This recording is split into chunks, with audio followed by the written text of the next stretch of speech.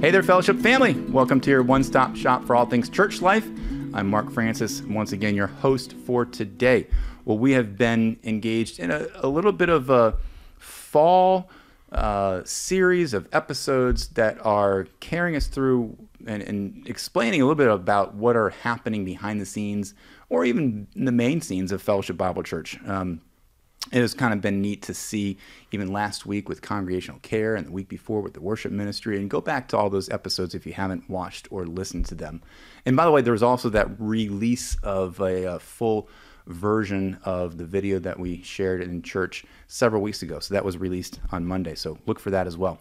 I am here with an amazing couple that you may or may not know. They've been around church for a while, so that's why I say you may or may not know. We're here to chat today about the counseling ministry. So I have with me Ken and Rosemary Spence. How are you guys? We're great. Good, thank you. So excited to have you guys here. And we are unfortunately missing the fearless leader, John Avery, who is the pastoral overseer of this ministry. He's feeling a little bit under the weather, so wasn't able to be with us today, but I know it's in capable hands because you guys can carry the torch. And it's a true testament and example of the church doing the work of the ministry, and you guys are a model of that. And I want to let you guys share just how you've been a part of FBC. So give us the history. When did you first come to church here at FBC, and what drew you to the church? Do you remember what year that was? How long ago? Well, we've been we started here about in 1990. The church wasn't exactly in its infancy, but then we kind of grew up to the church from that. You know, when we first started, there were about 125 people. So that's the same time as Mark Carey, maybe, right? Yes. Yes. Very similar. Yeah. And, you know, we kind of grew with the church. And, of course, as the church grows, the church has more problems. And that's how Don't we all have problems? Yeah. and that's how we got into the really basically the counseling ministry. About Rosemary and I started about 10 to 15 years ago. Okay. And we got our training in Lafayette, Indiana, where they have more or less formal training for counselors. And we brought that training with us to FBC. And and we've been using it ever since.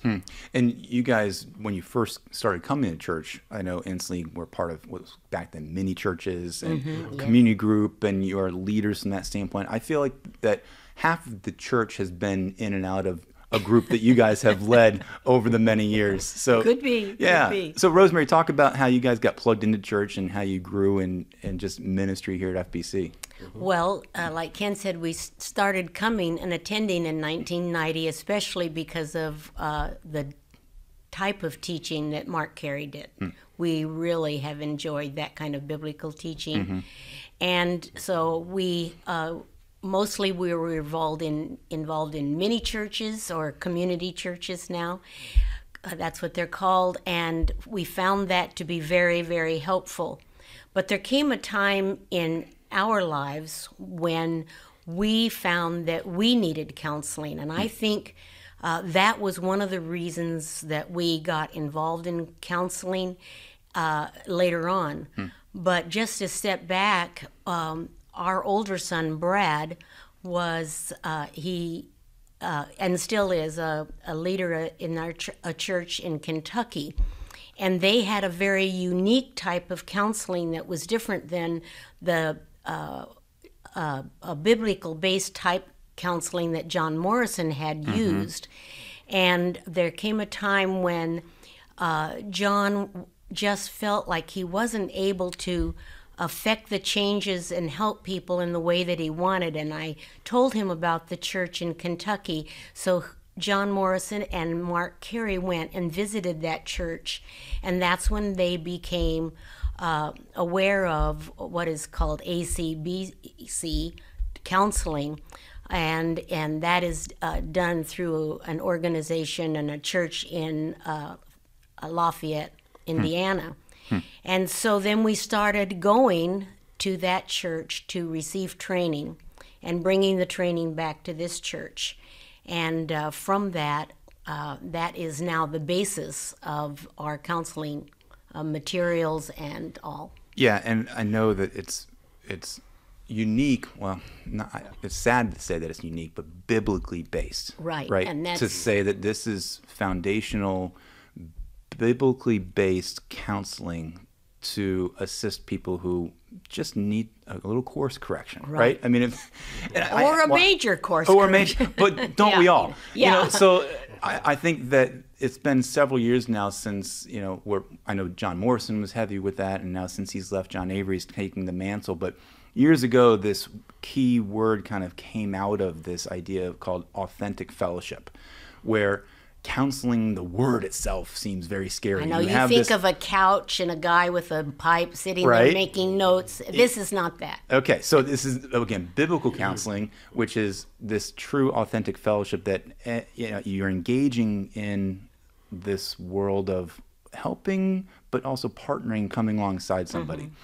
So last week we heard a little bit about the care ministry, where there's Stephen's ministers, and so unpack a little bit of the difference of just listening to somebody versus counseling versus even discipleship. Unpack this world of like what is unique about biblical counseling that is more than just being a listening ear to somebody. I think the basic difference between the Stephen's ministry and the counseling ministry is the Stephen's ministry is a help ministry, encouragement, and biblical counseling is almost totally focused on using the Bible to look into people's lives and see where they need help and address the solutions that the Bible has for the problems that they're gonna get into.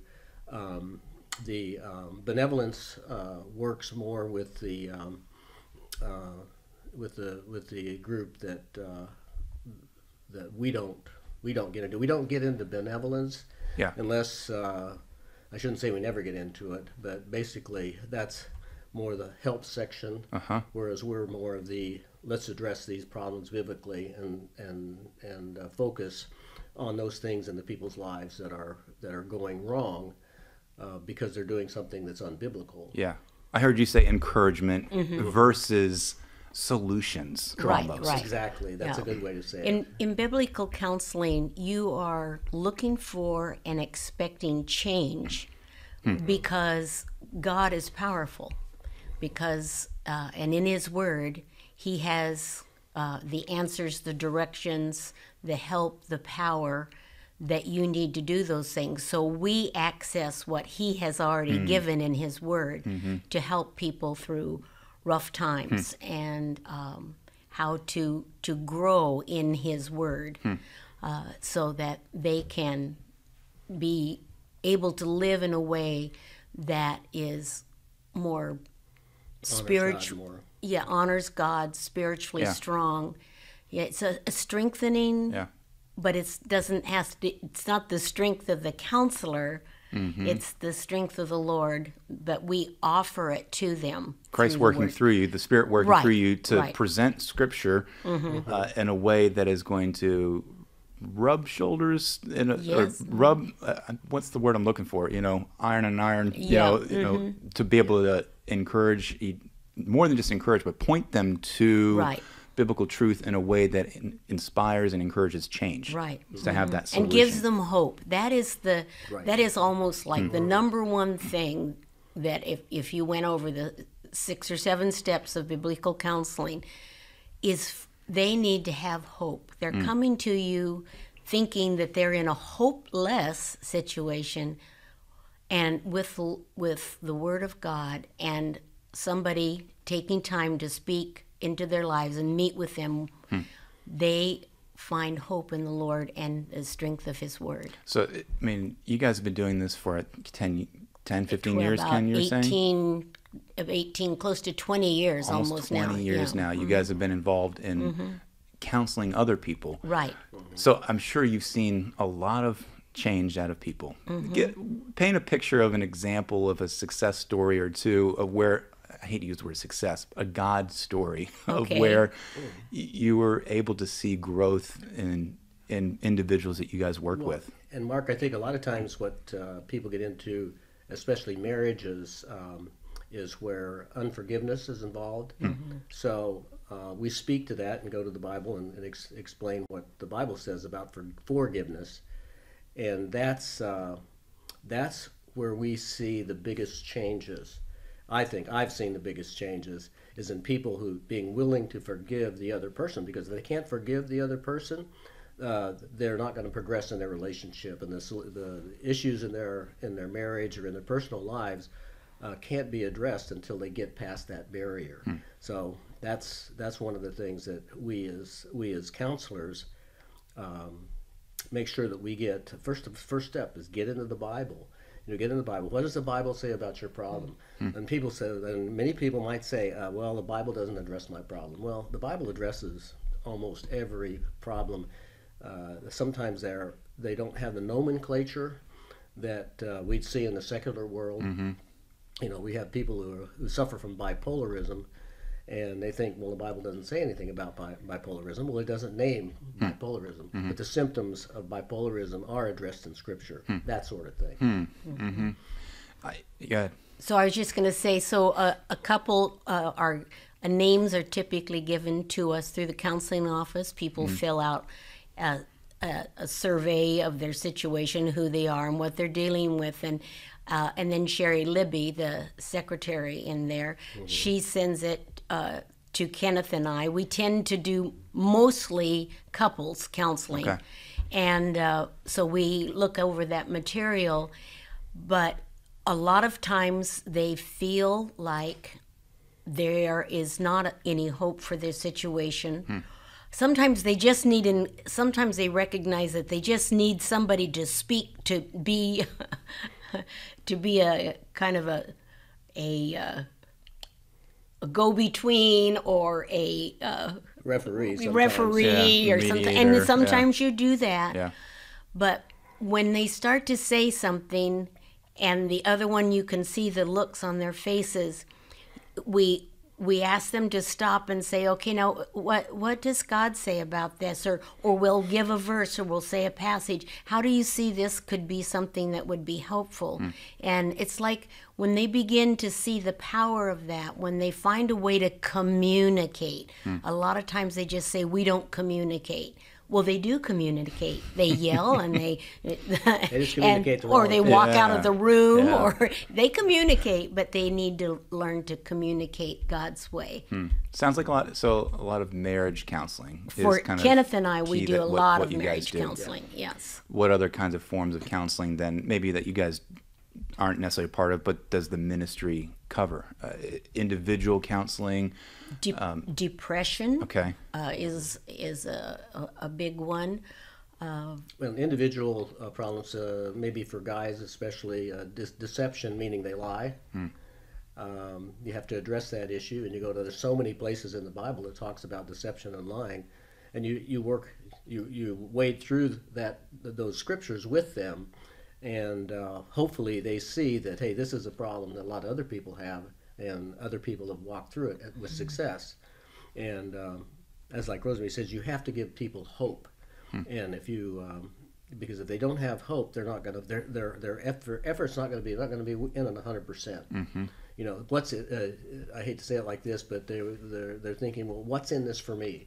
Well, and they're right. I mean, they're human beings, Right. And what we try to do is say, this is what the benefits are of doing it this way, doing it the biblical way, versus the way you're doing it now, maybe. And you guys mentioned certain steps, and going to this training in Indiana over the many years has shown kind of a progression Right. that you guys walk through. Give us an example of what some of the sessions might look like, and the progression what are the goals that you're trying to accomplish out of meeting with another couple?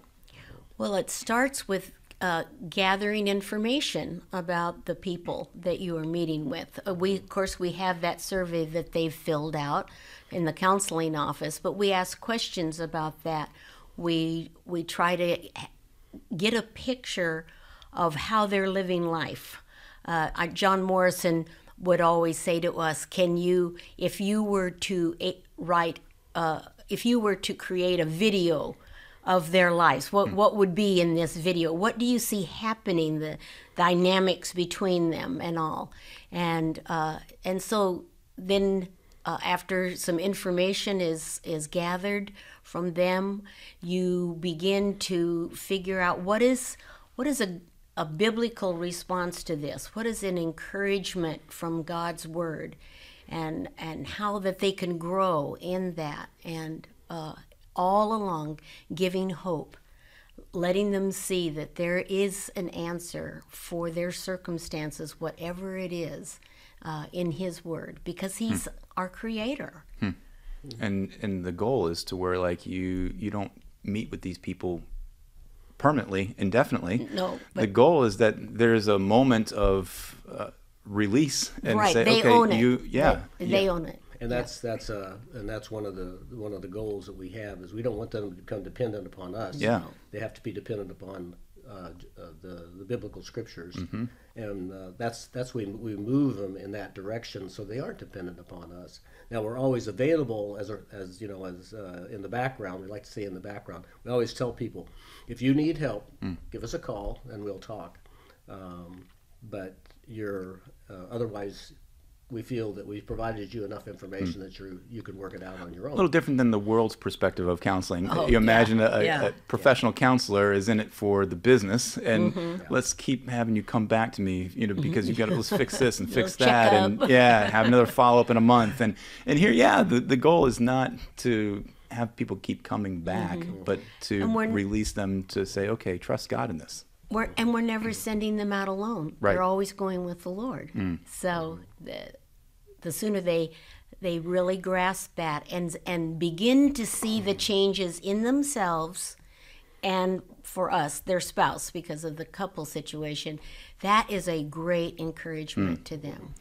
This is somewhat of a behind-the-scenes ministry at our church. Yes, we talk about it a little bit, but that's where I find this conversation encouraging, that we can bring to light that this is going on.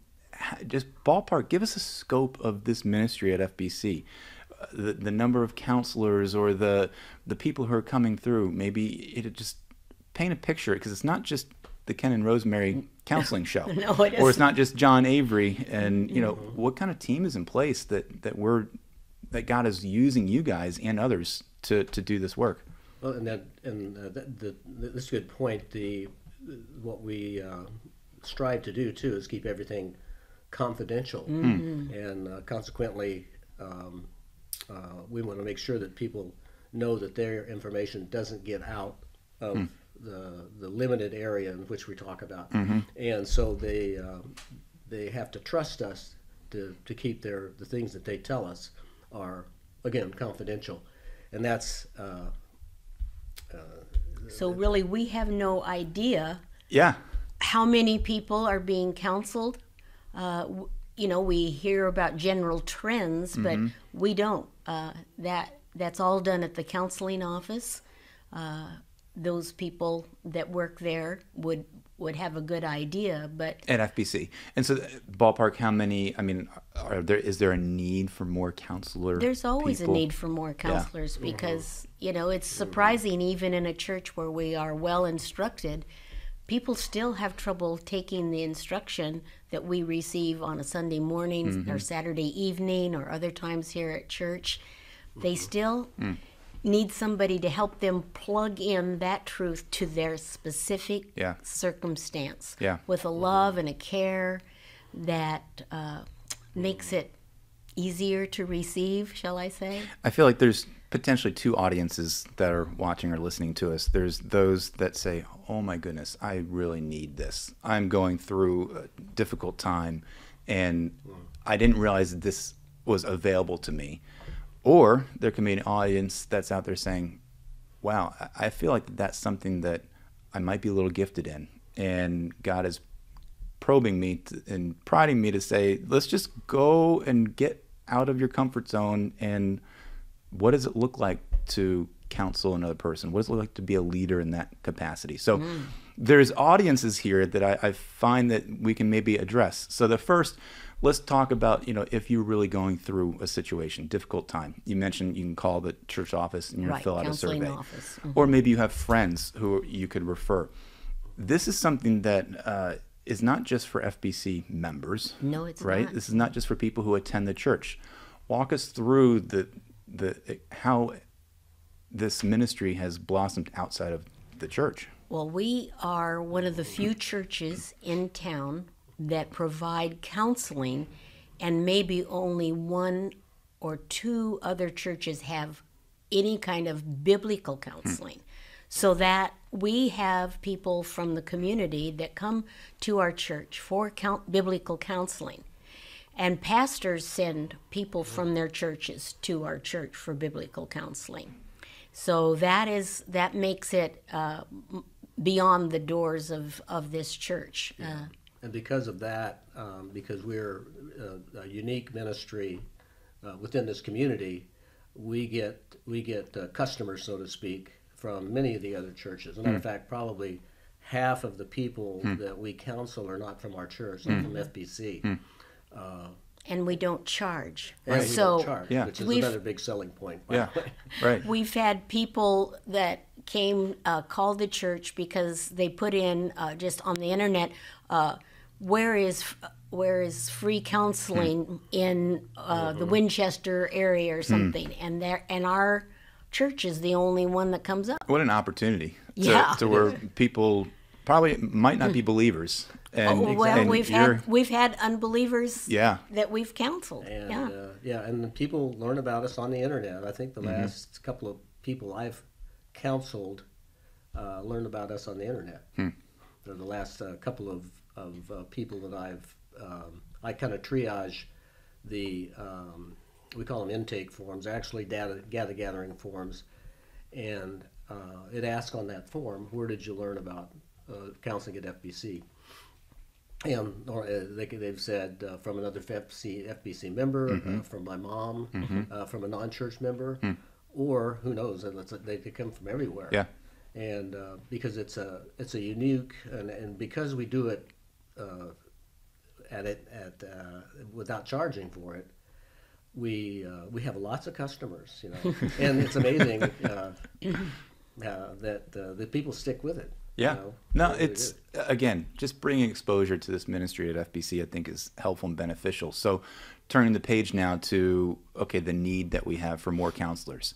And this is where we can talk about this season of relaunching of ministries. And you have specific tools and we call labs that are an opportunity for people to attend on a regular basis to, training's not the right word, but be exposed to the ministry and get that proper training.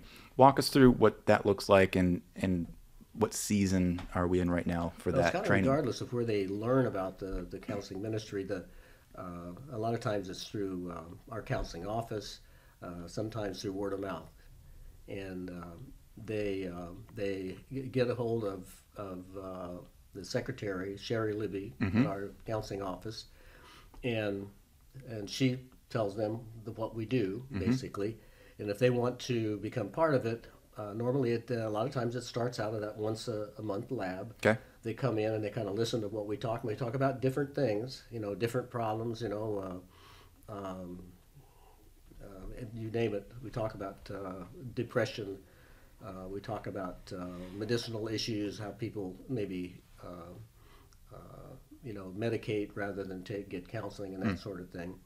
But we basically, Sherry is the funnel. We call her the funnel.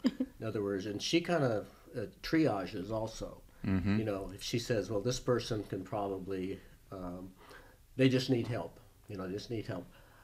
Or this person wants to become a counselor. And there's two different roads there. Yep. And she points it in the right direction. And sometimes she calls us up and. So when are these counseling labs? Okay, the labs are on a Thursday evening, the second Thursday evening of each month. And right now John Avery is taking us through a book called Saints, Sinners, and Sufferers. And we read the book and we discuss it and we talk about situations where some of that information is helpful. Sometimes we talk about a specific topic. But if somebody wants to be a counselor, there is a curriculum that has been created that can be used by anybody in this church or anybody in any other church to give them the basics of biblical counseling. And so that is that's been used by other churches, and because sometimes they want to be a counselor in their own church and they don't necessarily attend the lab, but they go through this material, and at the end of that, if they complete the material with somebody who's already gone through the material as a guide, then well, in the past it was John Morrison. He would go through that. He would talk to the trained counselor who trained another new counselor, and then he would recommend to the pastor of that person that they had gone through this training and that they might think about using this person in their church. We're hoping to expand this ministry to other churches. Yeah, that's awesome. Yeah.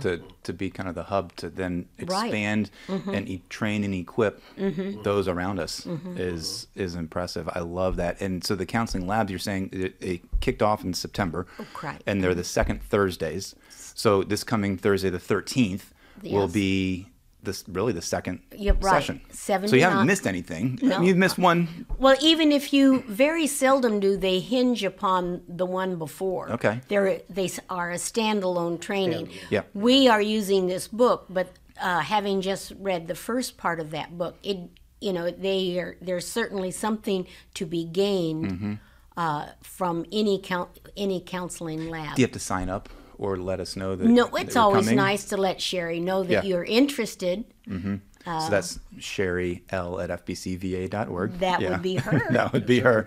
So contact or just call the church office for that. Yes. Well, I'm looking also, you can go online to fbcva.org/biblical-counseling. And that's the landing page that we have where if you need to point somebody in the direction who you feel like that, yes, they probably could utilize this service, you just click on the button that says request biblical counseling, and there's that intake form right there for you. And it gives just an incredible wealth of opportunities for you as a church member to utilize this or to refer somebody and say, hey, this is an opportunity, and it's a great outreach tool. I just see it as, again, because it's not a closed thing to say this is within our own church, but it's an outreach opportunity to say, hey, yeah, my neighbor, and they're struggling, and I hear rumors of separation or something like that. Let's get through this process together, and whether they know it or not, they're going to hear about Jesus. Right? And the thing is we always want the people who are interested to be the one.